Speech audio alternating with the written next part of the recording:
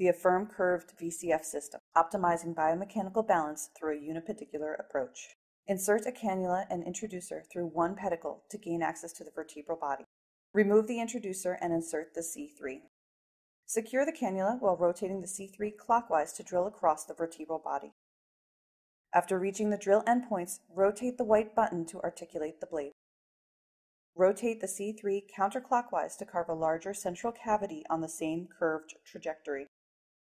When nearing the cannula, rotate the white button back to the drill position. Simultaneously, compress the blue wings and side button on the cannula to remove the C3. Insert the curved bone tamp by holding the blue introduction sleeve. Once the bone tamp has been centrally placed, pull the introduction sleeve back to expose and inflate the balloon. After creating the cavity, deflate the bone tamp, resheathe the balloon, and remove it from the working cannula. Finally, insert the curved cannula to inject cement. Sliding the curved cannula proximally during injection promotes a retrograde and balanced cement fill. After confirming the cement is fully cured, remove the instruments.